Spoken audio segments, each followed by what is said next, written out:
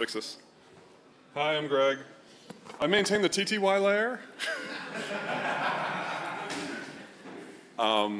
Yeah, it's bad, Thomas. It's bad. I only maintain it because nobody else will. It's just maintenance. I review patches. I don't do new development. We have known bugs in there with crashers that we cannot fix. There was one person did a lot of work on it about a year ago, and then he disappeared. Anybody want to maintain it or do work? I got a lot of stuff. It's scary. But we're not going to talk about that. So this is a talk, in a way I've been giving, I gave this at, was it Lightning Talk, was it last year or 2 years ago here? About how the kernel security model is a little different, how we release patches. And since then I've been giving this talk to companies in a longer format for the past year and a half. And I've been working a lot with Google to influence the companies to try and do better. And it's changing, it's getting better. I'll show you a demo at the end. We're not quite there yet, but it's getting better. So it's not technical.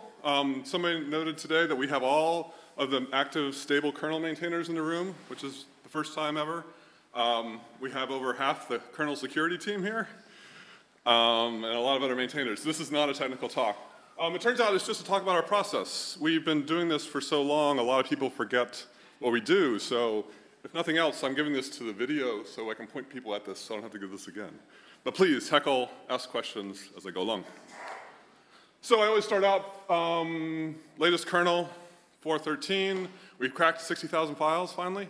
Almost 25 million lines of code. You only run less than that. My laptop only runs 2.1 million. Your phone runs about 3.4, 3.5 million, because phones and SoCs are horrible. I'll talk more about that later. So you're not running the whole kernel, of course. You just care about the core and the rest of your few drivers. John Corbett and I do a lot of work on tracking this, and we write a paper every year, and we're going to do it. We'll release it at Prague for the OSS conference there, and the Kernel Summit in a few weeks. So I did all the numbers. So the past year, we had over 4,000 developers for the first time, and over 500 companies. I think I got all the companies.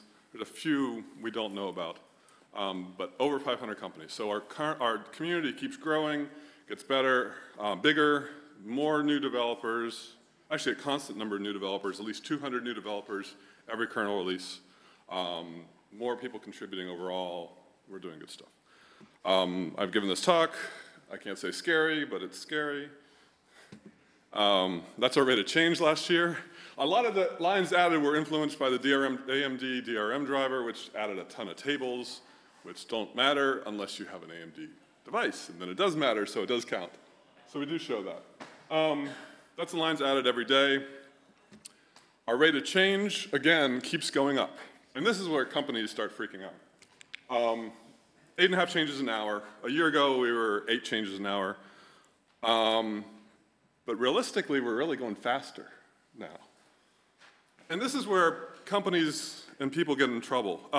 They look at our numbers 2 years ago, 3 years ago, where we're going 5 or 6 changes an hour, and they realize that if I release an SoC today, I support it for 2 years or 3 years, and I do another release, another one. They don't realize that we're going faster and doing more work in that same time span than we were previously. So as their fixed clock cycles of when they release chips, when they release devices, they're getting further and further behind upstream. And they don't realize it. It's happened all the time that it's really exponentially catching up with them, and they're in real trouble. They have to catch up, and they have to work upstream. This is our changes per hour. Our last release, 4.9, 4.12 were really, really big. 4.9, I can blame some of the people in this room for doing a lot of work. 4.12, I don't know why. 4.12 is just a lot of work. 4.13, we're back down to 8.5, almost 9 changes an hour, back down. It's going fast. So, John Corbett gave a talk at the Plumbers and OSS conference last week or 2 weeks ago and talked about a release model. It turns out a lot of people and a lot of companies still think of this old release model of you do a lot of work and then you release a new kernel. You do a lot of work and release another kernel a couple years later. They saw that with our change from 2.6 to 3.0 and 4.0. They thought, oh, you're doing new features, you release it. But no. In the old model, we did this. 2.2 was in January of that year. 2 years later, we did another one. 3 years later, really much, we did 2.6. Now, in between these times when we were doing a lot of development, if you were using Linux and you were a developer then, you never want to do that again. Because people were backporting things, because they had to ship devices. They had to ship big systems, and they had to ship lots of new features. They wanted those new features. We're working on our development model, our development branch, to go into our stable branch. So anybody who was in that years, we don't want to ever do that again. It was hell. It was really, really hard. So after, in January of 2004, Linus made the rule, everything's going to be stable. Let's try this. Everybody laughed at us. But we did it. So the new release model is, we do a new release. I say new because we've been doing this since 2004. What? 15 years?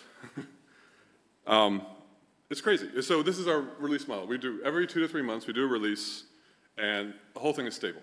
That's how it works. We have stable kernels, and I'll talk about that in a little minute, but we don't have long development cycles. We have short, we take patches of what they come, we don't work on features, we don't stall things.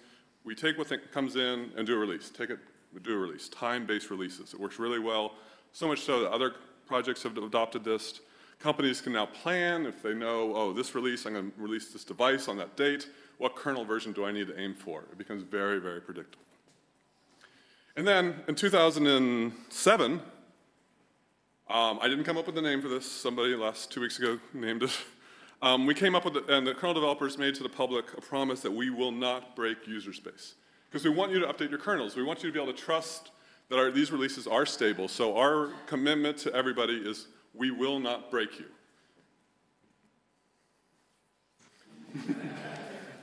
On purpose. And that's it. We won't break you on purpose. If we see that we did break you, we will revert it. A little known fact, if nobody notices it, it wasn't broken.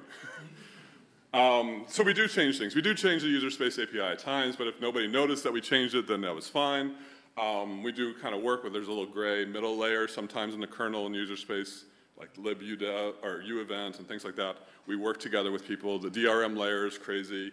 There is always exceptions, but we do try and work really, really hard. This rule is the only rule that Linus will yell at you for, if you break it on purpose. Break it accidentally, no problem, fix it and move on.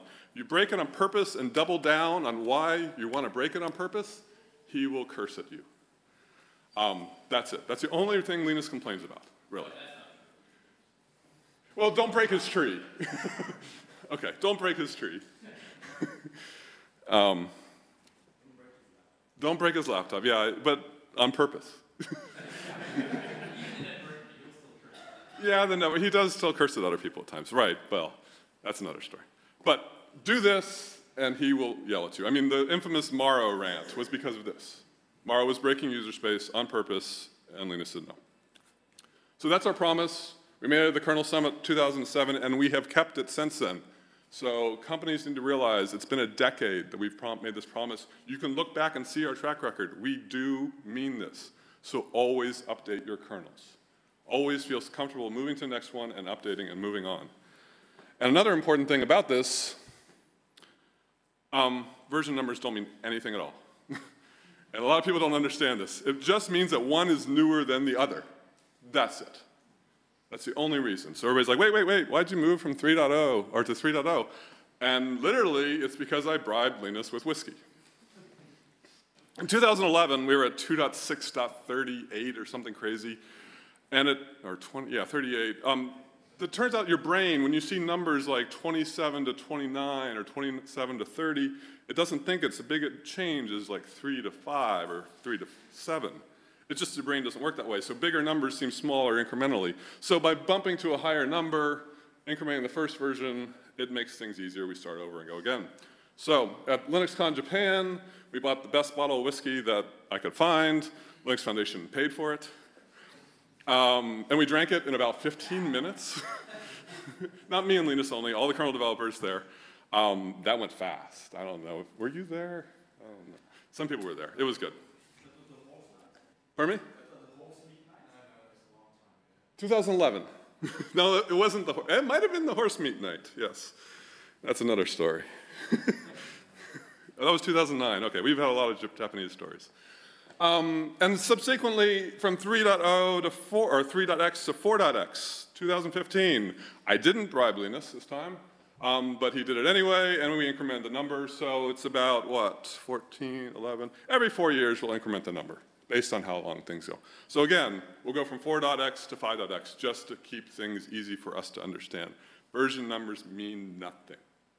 Please remember that.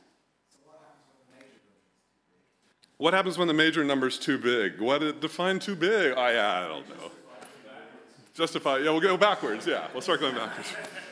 Well, I mean, at 4 years per this, maybe I'll get to retire? I don't know. My son will take over? We started at 1 and put NG after. NG at the end of it, no. Then NG, no. I have created a project called -NG, and I was yelled at so hard. Okay, what's next? So this is how we do kernels. Again, a lot of you guys have seen this talk before, but for those who haven't, Linus does a release in green, and then 2 weeks later, for 2 weeks, all the kernel maintainers throw all their stuff at him that have been in the tree, their public trees, and then he does release candidate 1, and then 1 week later, release candidate 2, 3, 4, 5, 6, 7. And after release candidate 1, it's new features, no new features, it's bug fixes and regressions only. And new devices and quirks, and sometimes between RC1 and RC2, somebody slips some things in. But after RC2, definitely, regressions only. Every week, usually on a Sunday, sometimes we've been doing it on Saturday to catch people off guard. A new release comes out, RC7, RC8, and then he does a new final one, pushes out, and we start the whole thing over again.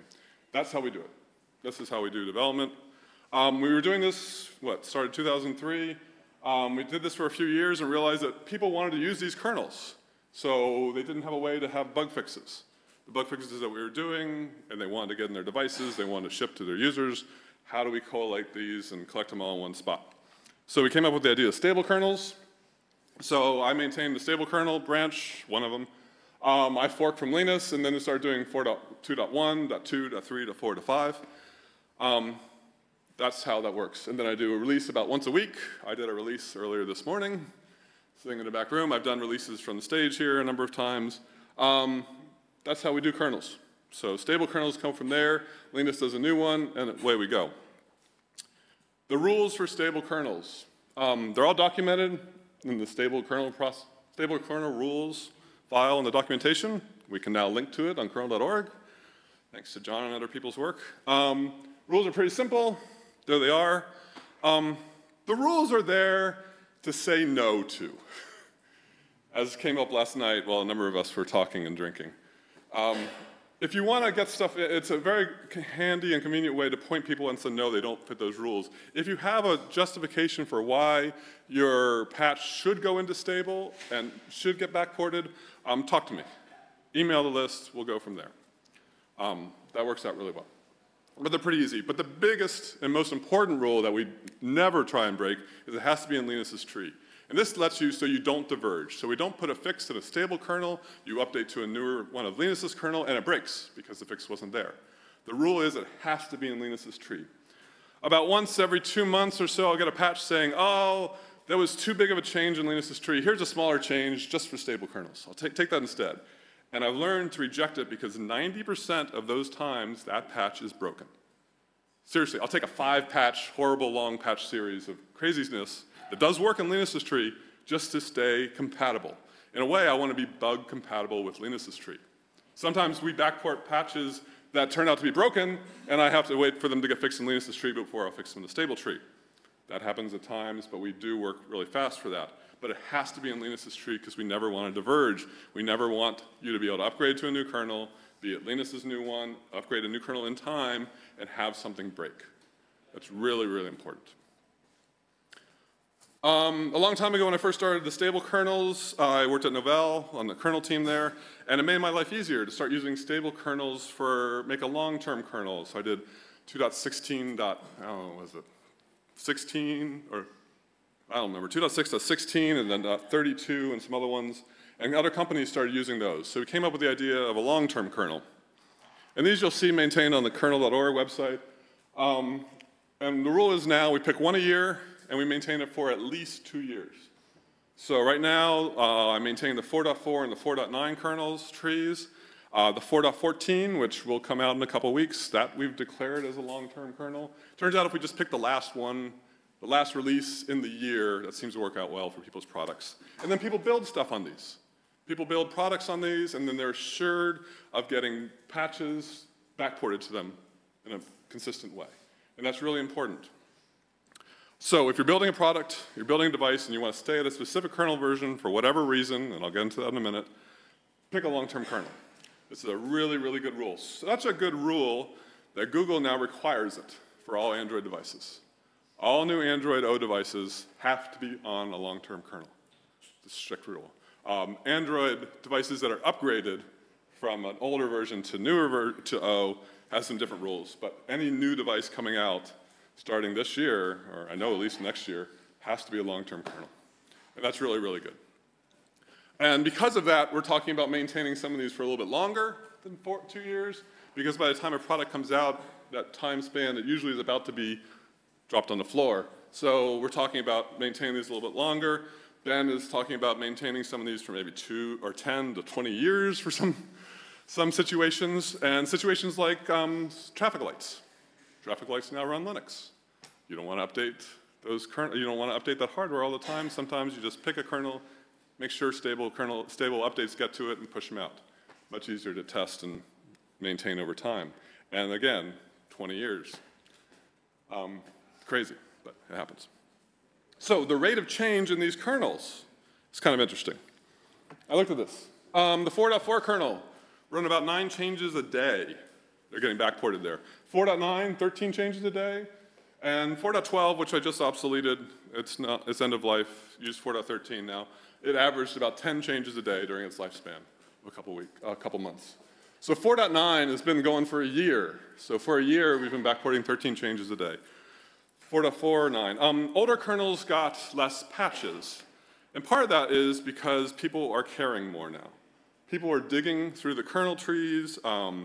Sasha and Julia are doing some great work, digging through the kernel trees, training AI and machine learning on patches to see what we're missing and backporting them. It's really, really good stuff because people rely on these kernels. People also, maintainers are now realizing that they need to be marking these patches. So they mark the patches for inclusion in the stable, they go there automatically and it works. People are building products on these and they rely on this, so they're going in there. It's really, really good. So 3.18 kernel was averaged about 5 a day. 3.16, Debian, only 2 patches a day. That was weird. That's just Ben, I guess. So that was a little bit slower, but people do care about old Debian kernels. What's the new Debian release on? 4.9. Pardon me? 4.9. Oh, good. Maybe that's why people are caring, right? 3.2, I didn't look at what the rate of change was, but it's pretty low, thankfully. So that's our rate of change. So these are bug fixes. They are quirks. They are reviewed by the maintainer of the subsystem, and they're blessed to go in. These are vetted patches that you should be taking. There's no reason you should be not taking these patches. So if you're building a product, this is the rules. Every release is stable. Get that in through your head. We've been doing this for a decade. You can look at it, and you always have to upgrade your kernel. If you build a device with Linux and you can't update your kernel, it's obsolete instantly. And it's obsolete instantly because the world changes, right? If you built a box and stuck in the corner and you had no input to it, great, that's fine. But the world changes, finds new exploits, finds new problems. We can't stop that. You have to update it. If your operating system does not change, it's obsolete and dead. It's that simple. So always, always, always update your kernel. So what about these?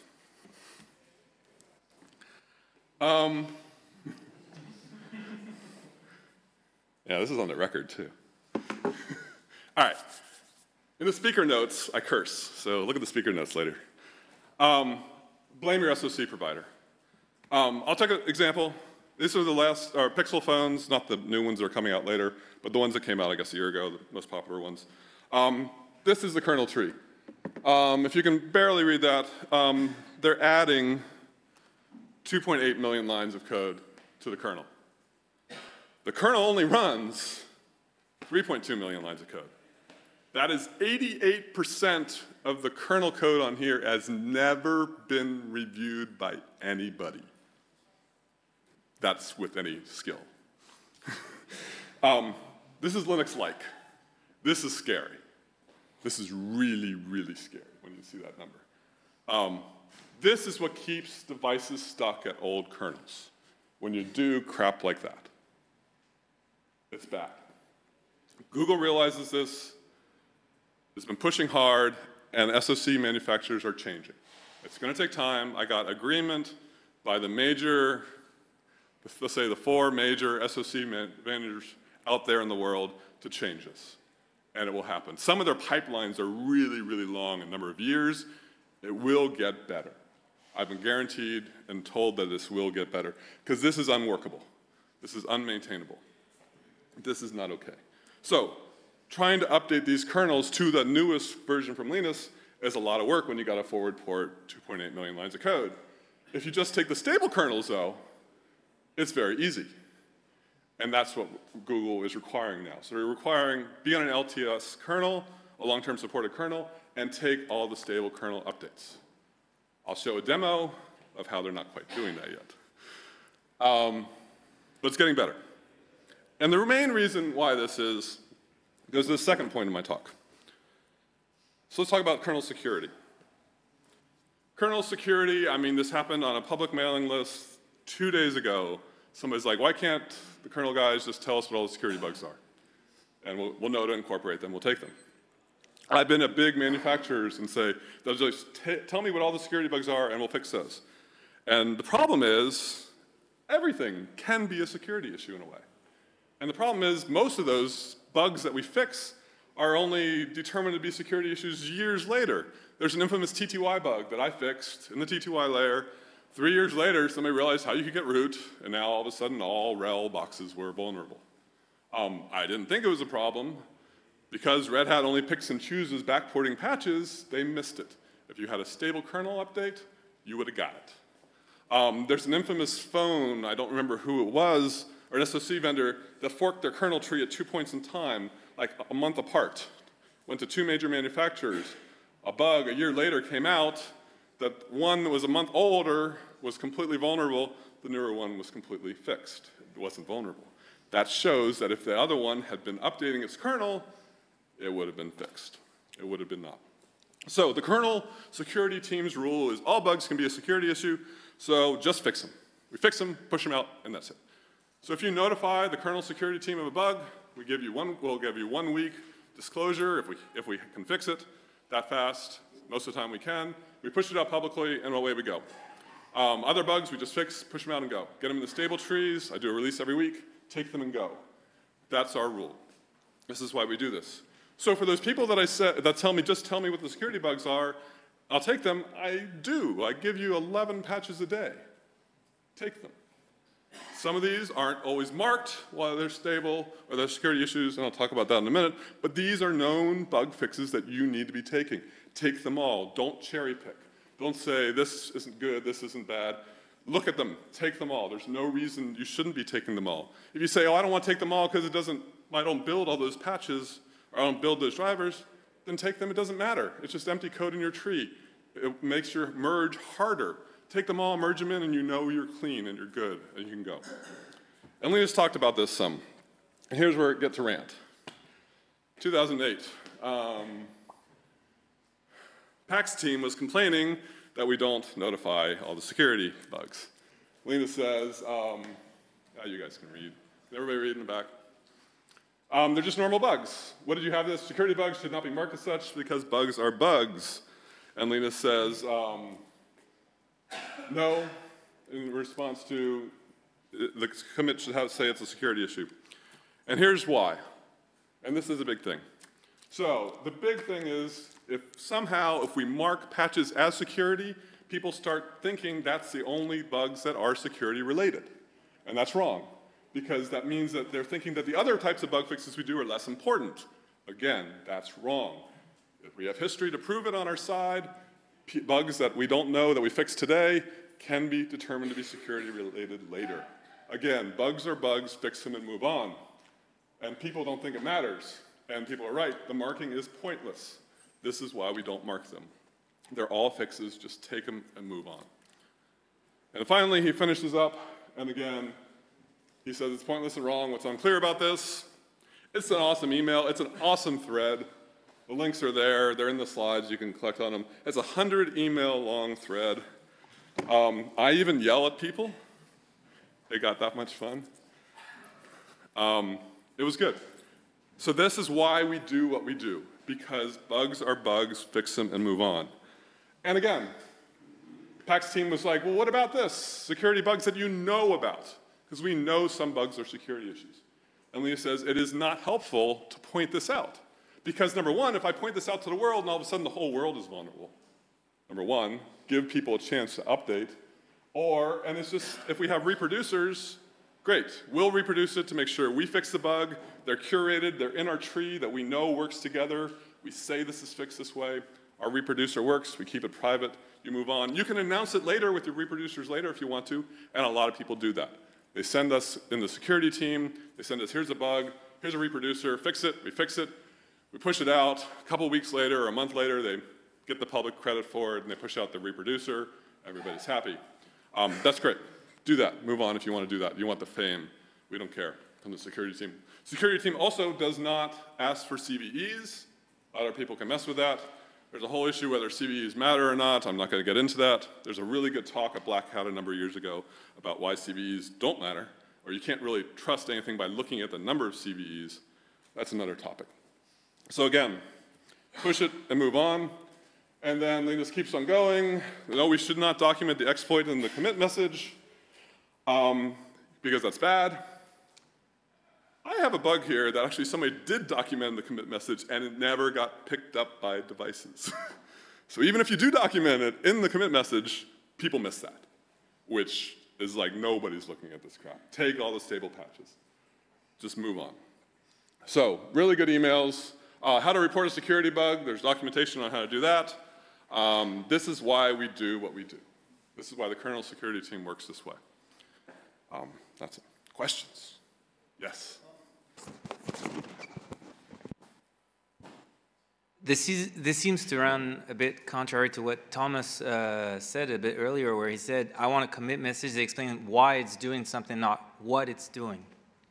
Yes, it is a little bit contrary, and we do say, we bury things. We will purposefully bury things saying, this fixes a problem in the VFS layer when this and this and this could happen. And if you know what you're talking about, it's not contrary. Well, okay, James. It's not contrary. The point he was making is you don't have a commit message that says what the code is doing because you can read the code. You have a commit message that explains why what is being done is being done. Potentially a security issue could be an explanation of why, but usually the why of a bug is much more technically detailed than a security exploit actually would tell you, right? So you can still have a good commit message for a security bug that doesn't actually list the exploit. Yeah.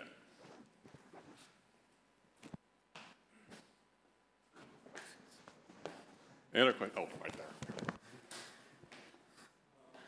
About what you said just a little bit earlier about what the SOC vendors are doing with the kernel. Yesterday at Embedded Recipes, we had one of the speakers showing that a SOC vendor have been putting into a Wi-Fi driver a way to get root on the device. Just by sending an order using the Wi-Fi device. Yes. Which is just scary. And it's under production. So we cannot trust them at all.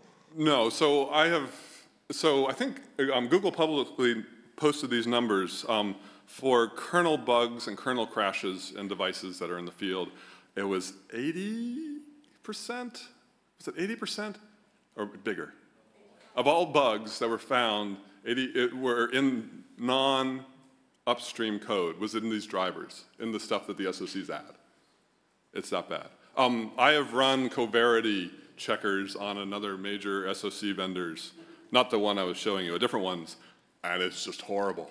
It's like obvious problems are there. It's bad. It's really bad. But they know it. Now they know it. They did that for various reasons. They realize they cannot keep doing this because we rely too much on these devices, and they're changing. Ben. So interesting that you mentioned that because I was discussing with somebody at Google, actually, a couple of weeks ago. And they have a team over there who is developing a new non-Linux operating system with a stable driver API in order to support, to do exactly the wrong thing, which is to support basically Windows-style binary drivers that they never have to update forever while still updating their kernel.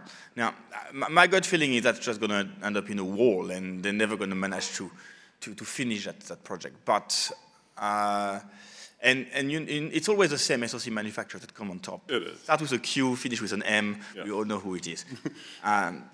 Do you believe there is progress with that specific company?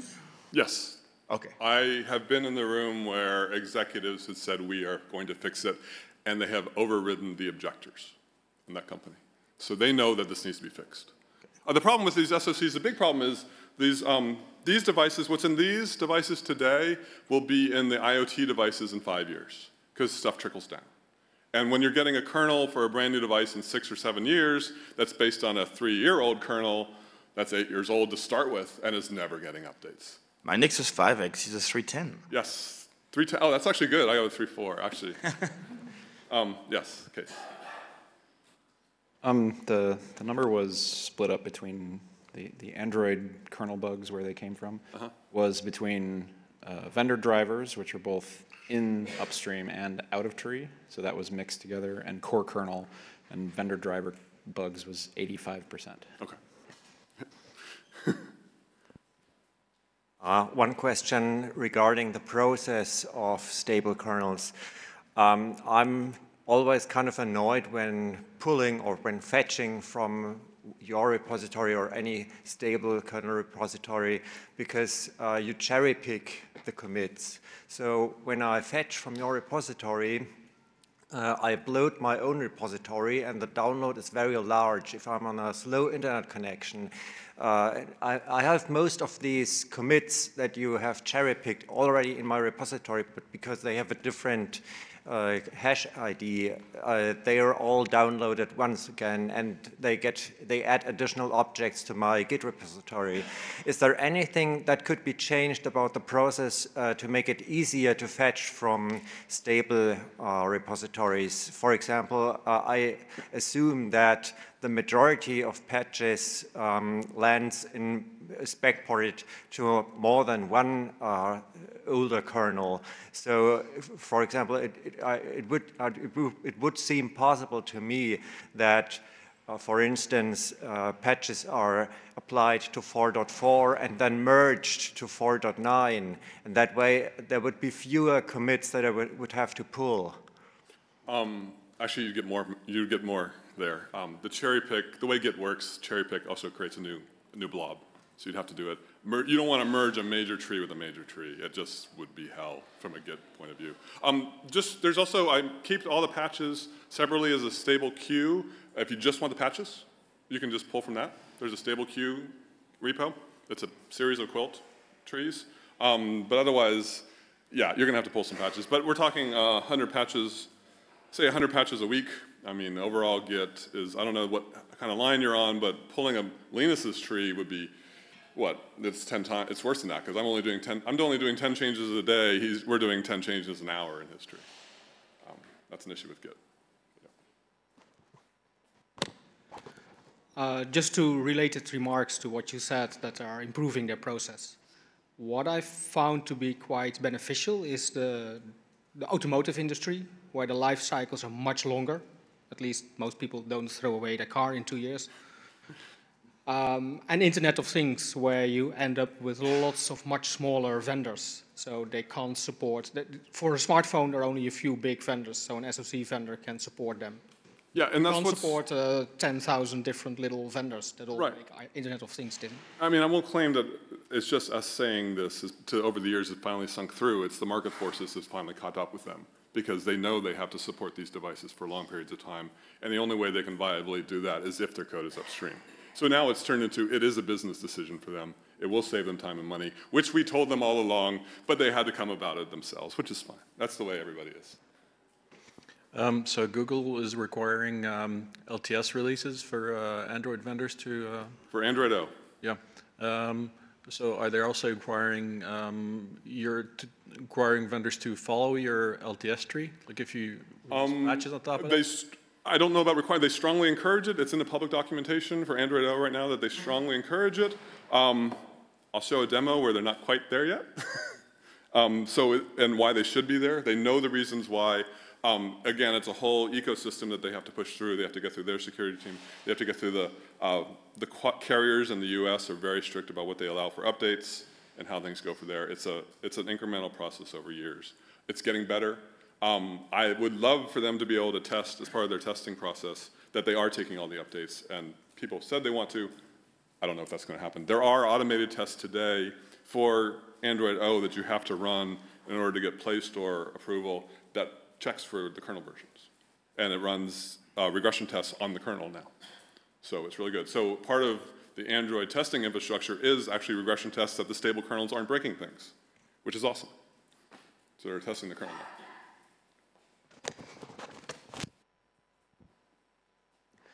I wanted to say that I strongly disagree with the person who talked before Hans. I don't know who it was. Okay. Regarding an alternative process where we would merge the fixes first in oldest kernels and later in more recent kernels for multiple reasons. The first one is that you never know how far you need to go back. For some time, I maintained the 2.4 kernel that nobody cared about.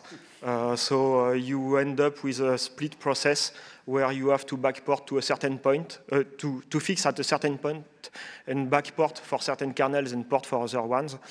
Another issue is a delay to get the fixes in mainline and in the most used kernels, which is not acceptable at all. Another issue is that sometimes we have to heavily modify the patches to make them fit in older kernels, and from time to time we get them wrong. Maybe less in the most recent kernels, but I think that Ben and myself can have a few examples of this probably.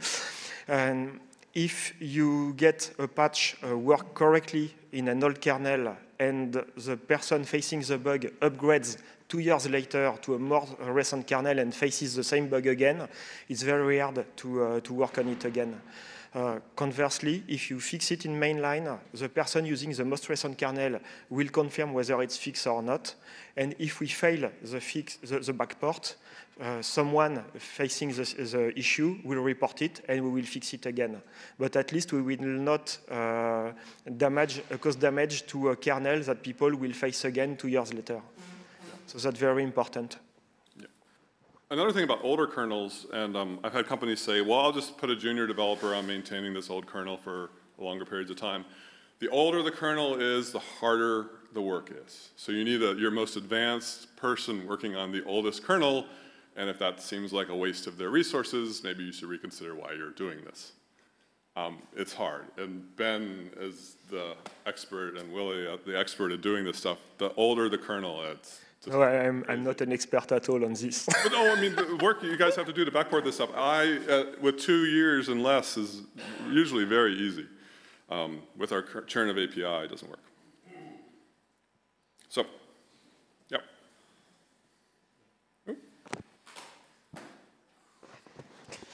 So I have a question relating to what Thomas said earlier in his talk. How do you trust companies that when they said they're going to fix things? How do I trust companies when they're going to fix things? How do you trust corporates? Trust but verify, right? So Google is mandating this. So now they're verifying what kernel versions are in devices, and that's the best thing to do, right? And whether they verify that they're going to take all the LTS patches or not, that might be something great to do from there. So it's trust but verify, right? You got to verify, and it's what, carrot and stick, right? You got to give them a reason to why to do this, and they have to make it a business decision why to do this. So they're doing that. So hopefully it'll trickle down.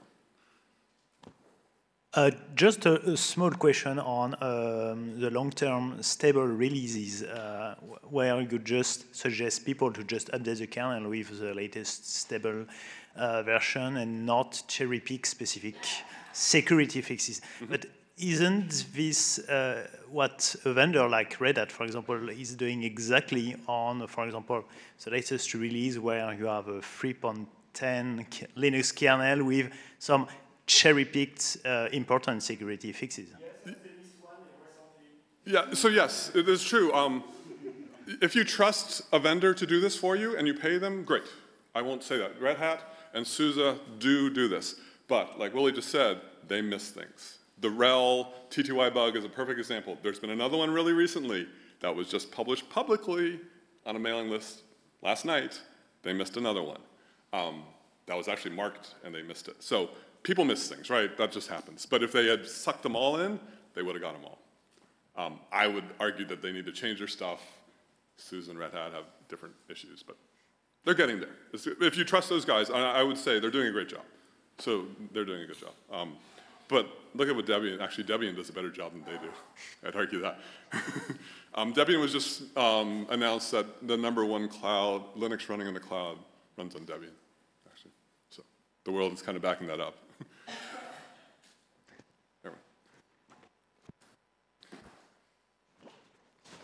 This is a debate I had with Willie a long time ago, and we did not agree on that. I would love to get your opinion on it.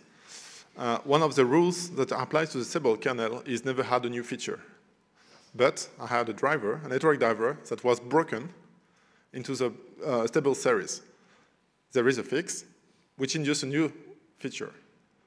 And so I was locked in that, because if I want my network driver to work, I have to backport the driver, but stable refuses it, because it had a new feature. And so I just have to maintain myself the cherry picking of the proper commits to make it work. And I cannot give this back to the stable users because I'm not allowed to have these new features that just make it working. So the stable semantic, in my case, the driver was not stable functionally speaking. And so I was not able to share this work with the other users. Right. So there's two parts to this. Number one, the driver authors should have split their patches up so that the fixes went in first and then the new features went in later. And we've gotten better at that. We've started to enforce that. So they should have fixed the problem and then added new features. By mushing it all together, sometimes by accident, I've started to take the whole series now, especially if it's self-contained for a driver. If the maintainer agrees and the developer involved agrees and the user said, yes, this fixes my problem, I'm much more willing to do that. If you look at the releases I just did today, for one of the SCSI drivers for IBM, I think it's for one of IBM's things, they backported a whole bunch of patches. And you could argue that some of them weren't only bug fixes, but the end result made for a much more stable working device for older users. So I took them all. And actually for 3.18, I only took half of them. And the developer's like, wait, you didn't get them all. So I need to fix that up and take the rest of them. So over time, we've done that, talked about that. We've also talked about adding the case self-test tests that are in the kernel for testing things to older stable kernels. We talked about that in the Plumbers Conference. Maybe we'll do that, maybe we won't, because people are grabbing the latest case self-tests and running against older kernels, which is a perfectly valid thing to do. But to make it easier, maybe we should just dump them all in the older kernels, too. I don't know. So it depends. So talk to us about it. Under what circumstances do you consider a lack of a feature as a bug? I mean, typical example, I added VLAN support to network driver, and without VLANs working properly, that was unusable on a class of devices, and that's typically the kind of stuff that's probably a good candidate for backport. Talk to me. In this specific example, it didn't matter, but generally speaking. We're flexible. We want to try and work with it because we know some people are stuck with older kernels because of this problem, and we want to solve. We want them to be able to be able to use their kernels, right? And not do something different. And not have to maintain out of tree forks. That being said, some people want, just take this new feature XYZ because I really, really rely on it, it'll make the kernel better, whatnot. If you're adding 2.8 million lines of code to your kernel, just add the 5 other patches and for the new feature and go on. That's easier too. So. All right, I gotta go on. I'm running out of time. I want to show a demo, maybe. Again, take everything, don't pick and choose. You don't know what does and doesn't fix things. If testing shows when they're all together, we will fix them. If you guys are testing and cherry picking crap, we don't have any idea what you're doing. We will not support you. The community will not support you. And again, changes that happen to other parts of the kernel, just take them, because you never know if you are using them or not. I love it when you show that people are using things they didn't realize it. I filed a bug on one of the old Nexus phones. There's a whole weird security driver out there with ports open to the world that they didn't even realize were enabled, because it just happened to become part of its default configuration. If they had ever enabled it, they didn't realize it was even on there. So people don't even know what's on their devices sometimes. Take them all. And then enable hardening features. Case is going to talk about this tomorrow. Enable hardening features for when there are bugs, because it's defense in depth. There will be bugs. Let's try and fix these. So I have a demo. I have 2 Pixel phones. They're the same version. One has the latest version as updated by Google, and one has a developer. I actually have root on this one with an updated kernel that I did. It took me a while, well, I say a day, to go through some old bugs and try and crack this thing. It took me 5 different tries because Android's defense in depth stopped me. There were bugs in the kernel, and I couldn't exploit them. Some of them were permissions that an untrusted user just couldn't get access to. Some of them were the stack smashing, I'm guessing. It just would not work. Others were, this was Willie's infamous bug about pipes, that you could suck up resources in the system by allocating tons and tons of pipe memory. All these crashed my desktop easily. But I could not get a denial of service of resources on an Android phone, which is really, really good. The defense in depth works. Just run Chrome. Run Chrome. No, so defense in depth works. It's proven to work. So 5 known exploits did not work. No, 4. A 5th one I did get to work. So you can quote me, and let's see if I can do this demo.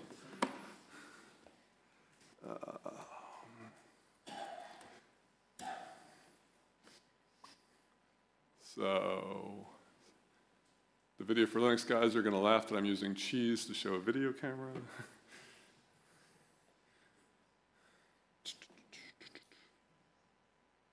Okay, so I'm running Termex on a phone, untrusted user, no root permissions, uname. I'm running, what does it say? 3.18.52. This is the latest security update from Google. And I have a program on here, intuitively named Crash. 3.18.72 I just did today. Yeah, so 3.18.52 was in May, was the kernel they picked for this. So the latest kernel update came from May. A person in this room is bug fix I'm exploiting. So I'm not going to say what it is because that's kind of rude. But I hit enter, and my phone is locked up. Will it reboot? It's hosed. The watchdog should kick in. Come on. There it goes. So it's dead. And it'll come back. I mean, that's the nice thing about Android. They don't classify a number of these bugs, local denial of service, if you just can reboot your phone and everything just comes back just fine. I talked to some people. I need to maybe weaponize these a little bit better. I'm not good at weaponizing things. I'm good at fixing bugs. So that's it. So today's latest Google phone. I'm not picking on Google. They're doing good things, but they aren't updating their kernels good enough. Again,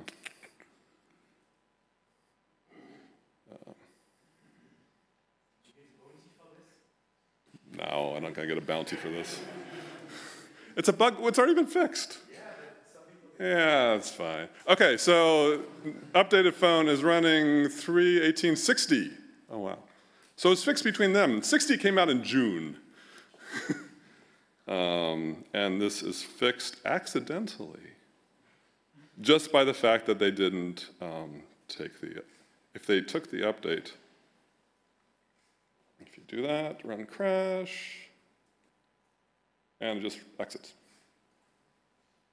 Yep, still running. So everybody, they still need more work. My One Touch that I use as my main phone is running 3.18, what, 30 something? It's bad.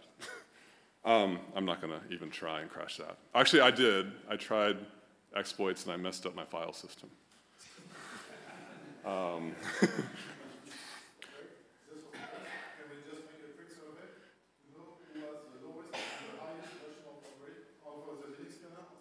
their phone? Oh, I don't think we want to do that. That's just going to make us sad of who is the oldest kernel version on their phone.